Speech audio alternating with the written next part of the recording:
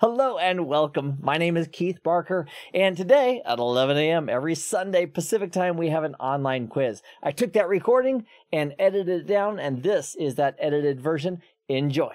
We've got, I think, just 6 or 7 questions. They're going to go quick. And here is your first question.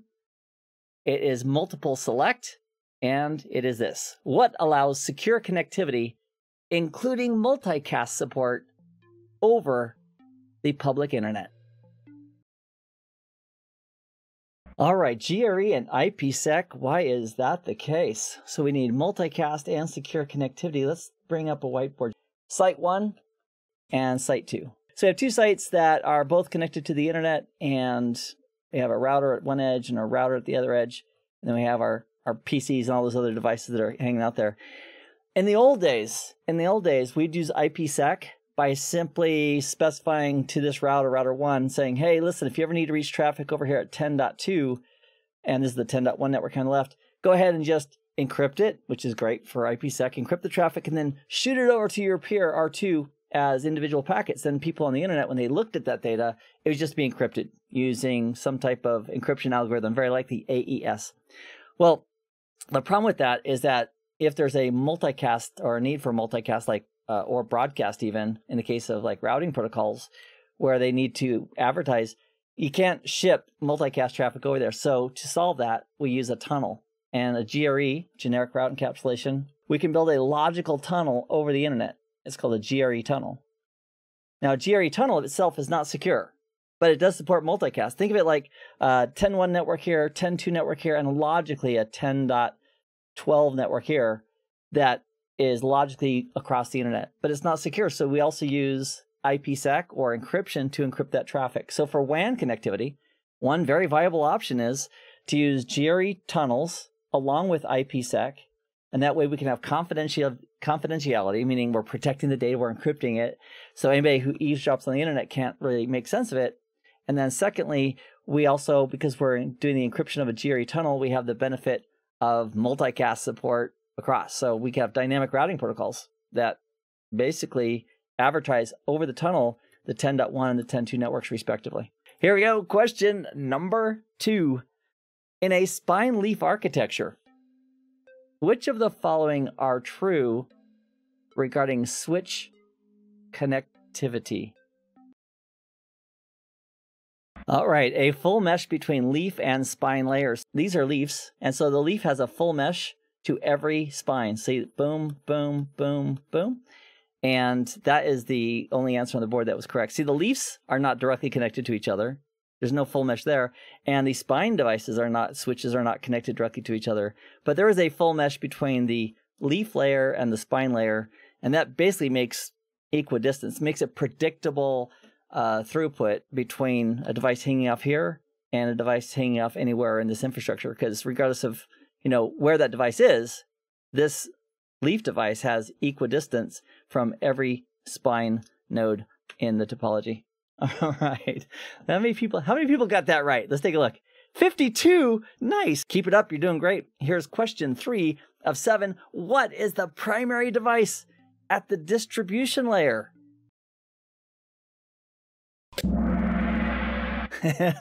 Okay. I can take a little hint. I hear you. I see the chats. You're saying, the graphic kind of really helped on that a little bit. So at the distribution layer, the primary device there is going to be a multi-layer switch. And I'm going to resist talking a little bit more about the 3-tier hierarchical model because I've got 1 or 2 more questions on it. And there's only 4 more questions to go. So I don't want to give that away, but more is coming on the 3-tier hierarchical model. First place is still Dr. Jaguar, and it's still a very close race. Glad everybody's here. Thank you very much for spending a few minutes with me today. This is multiple select. The question is this. In a 3-tier hierarchical model, easy for me to say, which are true regarding the layers? Pick all the answers that are accurate or true.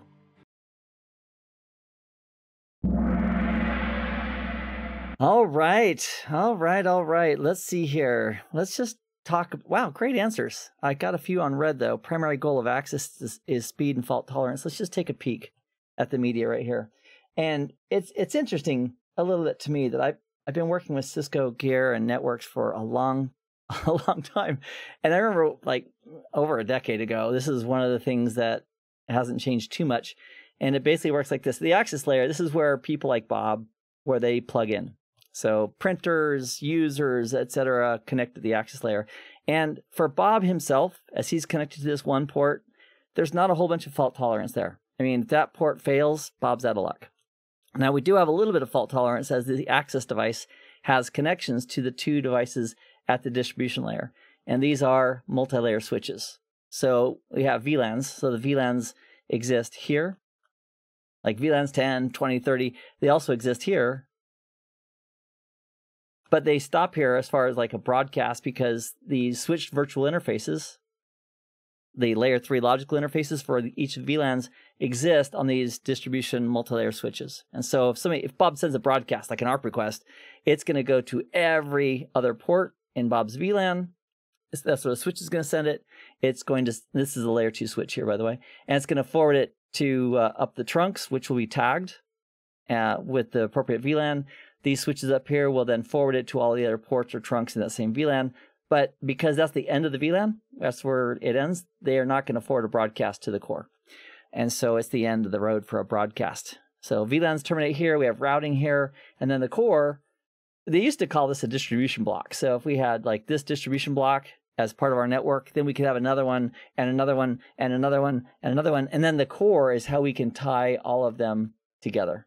So in a campus where you had like 15 of these situations, they all connect together at the core. And you can have layer 2 cores or layer 3 cores, and this just depends on how many peerings you expect and what type of implementation. In the old days, it mattered about throughput and speed because, well, these days, multi-layer switches, they do all their work in ASICs hardware, so they're extremely fast. Whether they're doing a layer 3 or a layer 2 forwarding, it's lightning speed. So the key is at the core, we want fault tolerance and we want high speed, not a lot of rules or access control lists here, just moving traffic as fast as possible. Then we can do the routing and the filtering and so forth at the distribution layer. All right, that hasn't changed for like decades. However, with SD access and, spine leaf and other options in the data center, there are other options than this, but this is certainly on the blueprint. It asks about 2-tier and 3-tier. So here's an example of 3-tier. Next question. This is 5 of 7. Again, so glad that you are here with me, spending a few minutes. Also, all these recordings of these quiz sessions, I edit the current ones. I'm offloading, editing, and then uploading. So they're there in a playlist called Quiz Sessions. You can always find on my YouTube channel if you'd like. Okay, question 5 of 7. Which cloud option does not, I repeat, does not require updating the server operating system by the client themselves? All right, which cloud option does not require updating server OS by the client themselves? And that is an example of a service called Platform as a Service. Let's just talk about those for a moment. If we are using cloud services, what does that mean? Well, it basically means we're using somebody else's stuff. Like if you're using file services in the cloud, it's somebody else's file storage that we're paying for.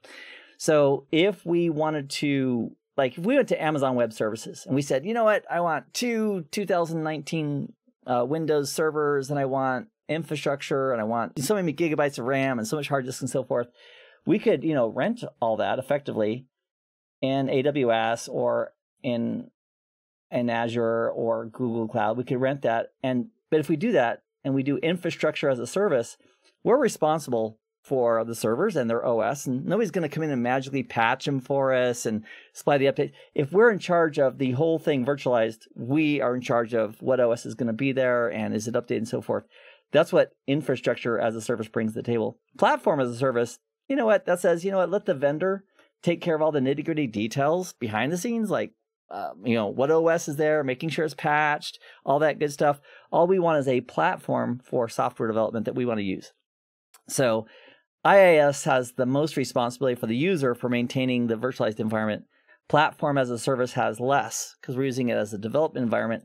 And then software as a service is basically the customer doing nothing except consuming the application. So with software as a service, they have an application running somewhere in the cloud, and all the customer does is they log in, and through an interface, they use that service, that software. Salesforce would be one of those, software as a service, where they simply just use the service and they don't have to worry about operating systems or virtualized networking or anything else. They're just using the service. So in this question, the cloud option that does not require updating the server OS by the client would be platform as a service, because the service provider is doing all that for us. Many of you knocked that out of the park. Way to go. Here is our next question. Just 2 more and we're done. Question 6 of 7, multiple select. Which wide area network or WAN methods are typical for small office home offices? Which there's a lot more these days than there was a year ago. All right, DSL and cable are indeed the 2 main methods from this list. MPLS is a nice, wonderful thing, but it's typically for companies with the money to pay for it as a service from a service provider, MPLS, over the company's MPLS network. And frame relay, boy, we're not seeing that too much anymore. But however, there still could be some frame relay. That's very corp-esque. You're not like, okay, a couple things about frame relay. We're not likely to see it anymore. However, if we do, we're not likely to see it at a home office or small office. It's more of a really legacy technology that corporations used when they were moving away from lease lines. So DSL, digital subscriber line, and cable are the 2 answers that we're looking for here. And let me clear off my screen. I think we have 1 more question. All right, no pressure, but this is it. Question 7 of 7, multiple select.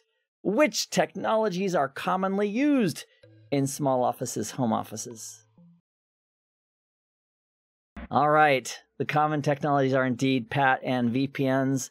So VPNs come in a few flavors, and one of those is a site-to-site VPN, which would look like, we talked about that earlier, you have Site 1 and Site 2, and you're connected over an untrusted network, and we use some type of VPN, which has cryptography, encryption for privacy, and also hashing for data integrity, also authentication to verify that the peers are who they say they are. There'd be a site-to-site VPN, and that's possible from a SOHO.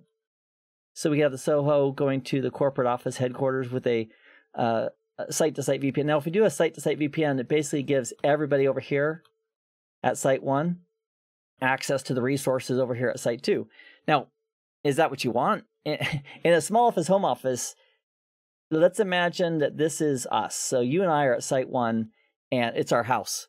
And we've got Xbox, and we've got PlayStation, and we've got IoT, and we've got televisions, possibly, and we've got other devices that are all connected to our network. If we're doing a site-to-site VPN, which is effectively allowing everything over here at Site 1 to go to Site 2, do we really want to include all these devices and have them have potential access, especially if there's a compromise over here? Perhaps not. So instead of doing that, we could use what's called a remote access VPN. When you think of remote access VPN, think of one device like Bob's computer at his house connected to the internet, and then Bob himself, just that one device, is getting VPN access over. And that technology, when he's going over here to headquarters, that technology could use things like IPsec, which is possible with a remote access VPN like this. And it could also use SSL/TLS, which is really, some secure flavor of TLS that could be used as well. And in the world of Cisco, the primary way of doing that is the AnyConnect client. So when you hear the word, oh, I'm running the AnyConnect client, one of the things AnyConnect does is provide VPN, remote access VPN support for a workstation like Bob to build a remote access VPN tunnel. It also does other cool things like 802.1x authentication and supplicant work, and also interrogating the system for looking for compliance. But for the purpose of VPNs, it's a great VPN client as well. All right, let's take a look and see who just nailed this. And if you're brand new to some of these technologies and some of these options, this is a great place to start just to realize, what you should be looking at. All of this was from the blueprint, by the way. The blueprint, the exam topics downloaded from Cisco's site. As I grab it again, that was section 1.2. 2-tier, 3-tier, spine leaf, WAN, small office, home office, and on-prem via cloud. And that's what we covered. All right, let's take a look at who won. You all won, basically. And let me be silent for a moment. Here we go.